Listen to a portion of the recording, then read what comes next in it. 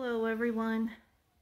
Continue to pray for my health, our finances, my depression and anxiety, worldwide salvation, worldwide poverty, Deem always whining and stuff.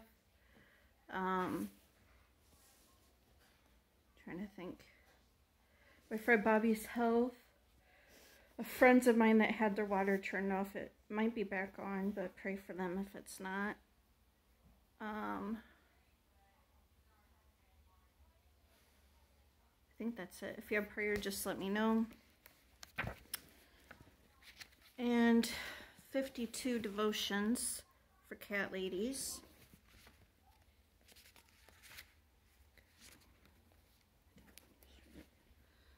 I'm gonna have to order a new book soon, so it's in before this one's done. The Angel Cat. He will command his angels concerning you to guard you in all your ways. Psalm 91:11. Chuck sat alone on the front porch feeling lost. Just a week ago, he and his wife had spent hours here talking and enjoying a spring afternoon. Now she was gone and Chuck didn't have anyone to talk to. As lonely thoughts ran through his head, Chuck felt something brush up against his leg. He looked down to see a cat with black and white fur. She circled his legs and began to explore the rest of the porch. Once the cat decided this was a good place to rest, she curled up on a pillow Chuck had laid beside his chair. She appeared relaxed and happy to have found a spot to rest. So you were lonely too, Chuck said. What's your name? I'm going to call you Ghost.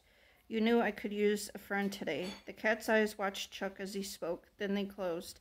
Sleep well, Chuck said, smiling. I'm going to give it a shot myself. Ghost helped Chuck through his loneliest days after his wife's death.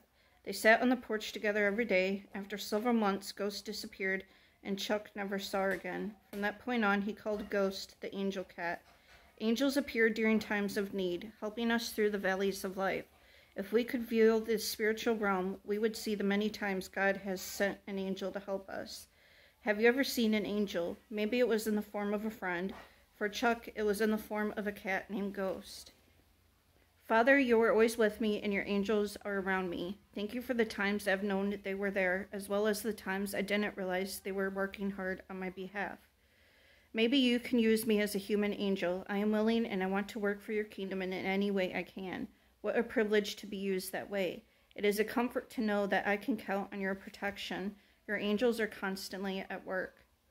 Pause to think. Can you remember a time when you were aware of God's angel in your life?